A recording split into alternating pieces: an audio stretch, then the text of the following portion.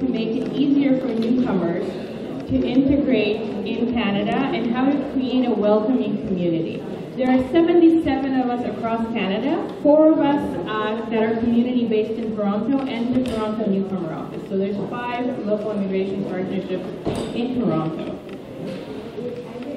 We all realize that we actually cannot create or help create a welcoming community unless we address the xenophobia and the discrimination and the racism that are prevalent in mainstream society, and the sort of conversations around that have been increasing recently.